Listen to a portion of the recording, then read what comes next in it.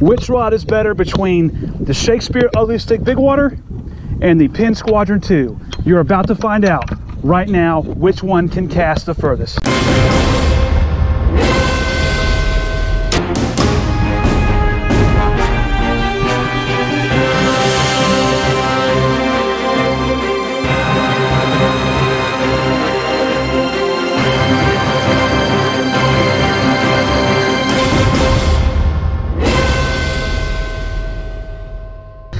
So you're about to see which rod will cast the furthest.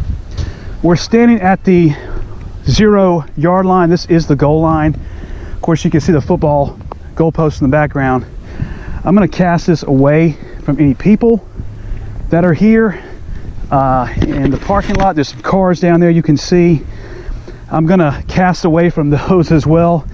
In case something were to pop off and go flying like a projectile, it could seriously hurt someone, injure them, or even kill them. It's like a missile when you're casting out here. So I got a casting glove that I made out of a football glove by Nike. I'm not sponsored by Nike. If I was, then I'd probably be someone really famous. So today we've got the Penn Squadron II. This is a heavy fast action paired with a Penn 6500. It's an older reel, and I also have the favorite line of mine now, which is the Seeger Smackdown Green 30-pound test. It has diameter of 8 pounds. So we are going to try to cast this 100 yards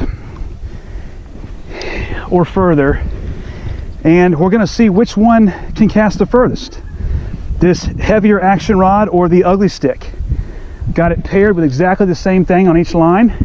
We're casting a 4-ounce weight on the end. So here goes the first cast. I don't do the pendulum cast. I kind of rock into it even when I'm casting in real life. So we're going to tear into this in a second.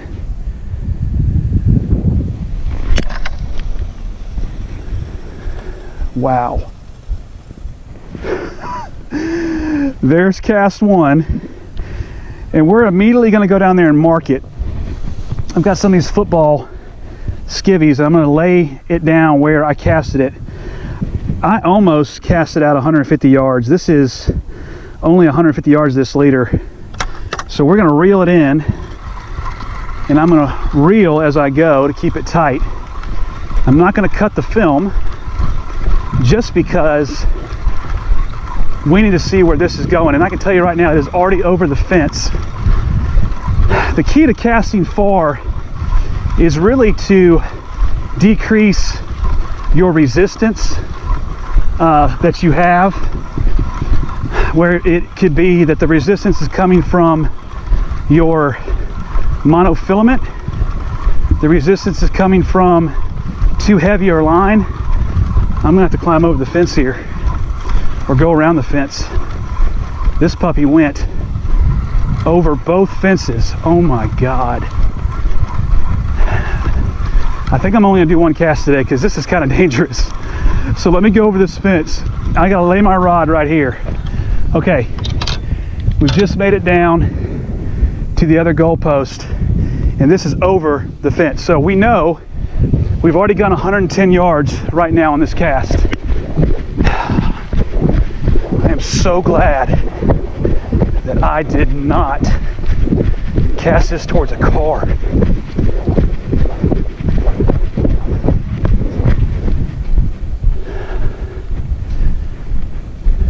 Where is this thing? People are looking at me like I've done something wrong. Where did this cast? Oh my gosh. So far, we're at 110 yards. It's over this fence too. Oh, I found it. Okay, so let me give you some perspective here. Here's the rod that I laid down. Here's my line, you can see it. Okay, so that's 110. This is another 10 yards to this fence. So we're going to follow this down. I'm getting close to it. This puppy is in the ground right there. I'm going to say it's another 5 yards. So I'm going to pull it out of the ground. If you can see my line, here it comes.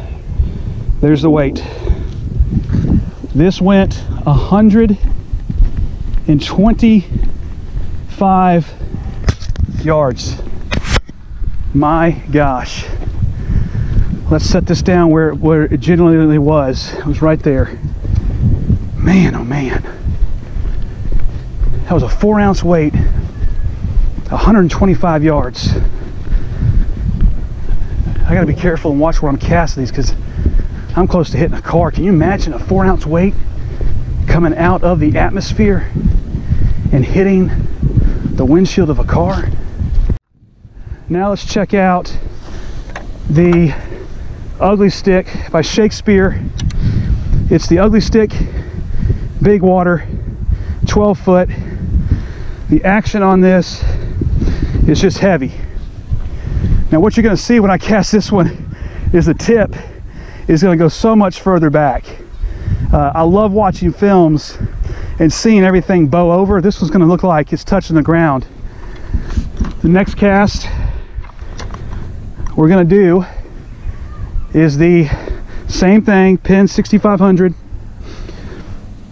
Got the smackdown 30 line, and we're just going to cast it. I'm going to aim for a bucket over to the left of NYSA. I don't want to hit a car. I don't want to hit a person because that would be extremely dangerous and stupid. So here we go. Got the pin down. Now it's time for the Shakespeare. I'm going to cast this to the left. There are no cars coming. Let's see how much further this either goes or doesn't go. Here we go.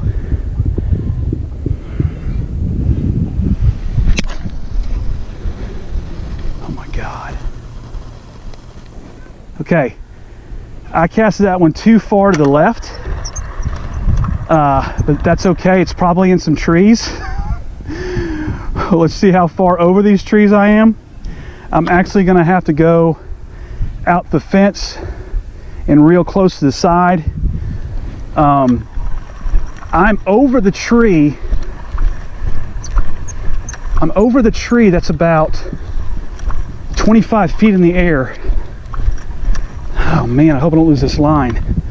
So here we go, outside the fence. I'm going to follow the fence line. This may have actually beat the pin, which I'd be surprised if this beat the pin, just because the pin's a stiffer rod. I did have more control over this because I was pointing severely to the left, having more control over this. Here I am going over this pole.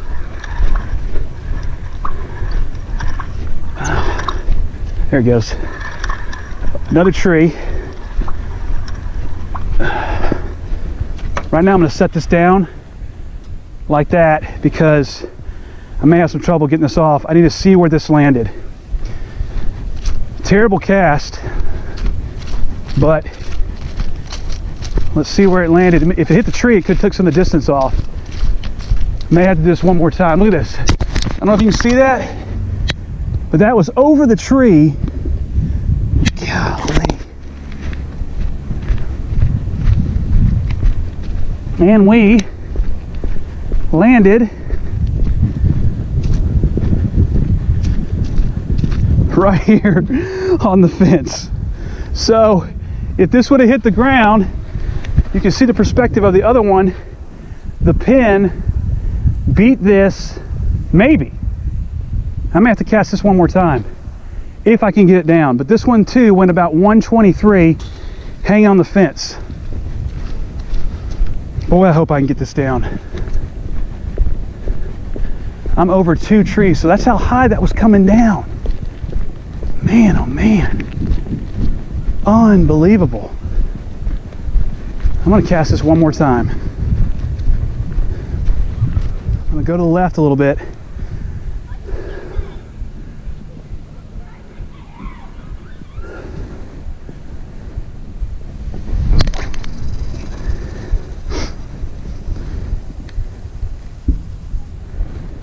All right, that's a great cast. Let's see where it went.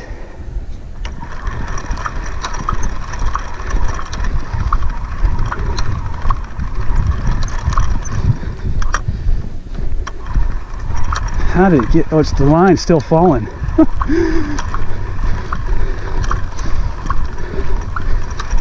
The line was still falling, man. See how that drifts? Here we go.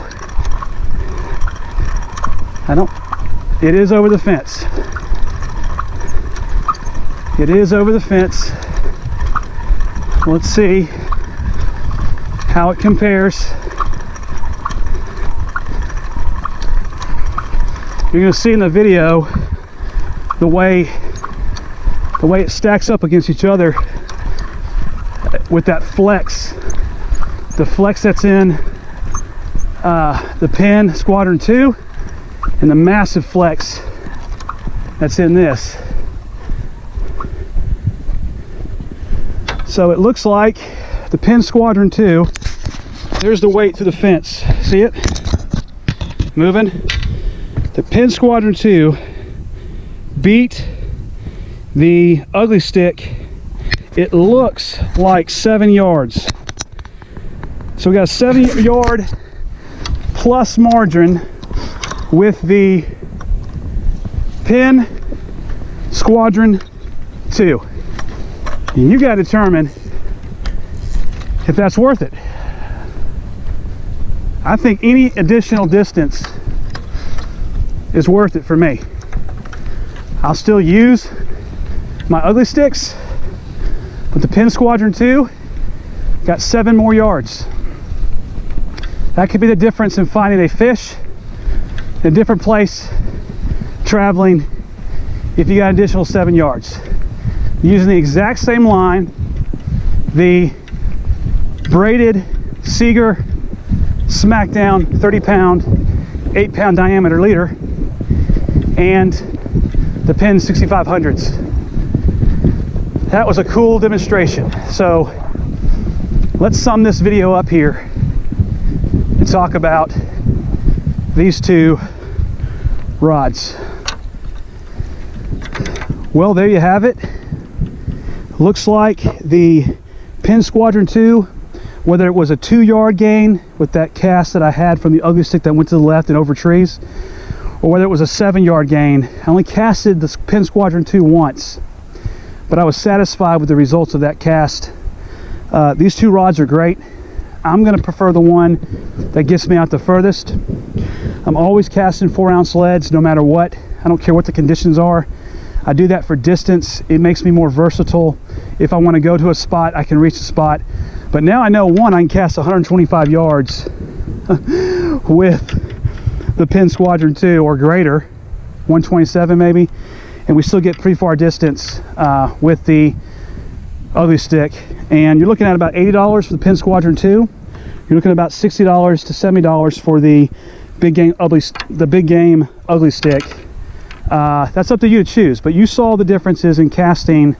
It was not much, but I prefer as much distance as I can get when I'm surf fishing. Thank you so much for watching this video. Leave a comment below what your furthest cast is, or a rod that you recommend that will cast further than these two. I'd like to know. If you have one you want to send me, I'll take those too. Join me next time right here when we excite the surf strike. God bless.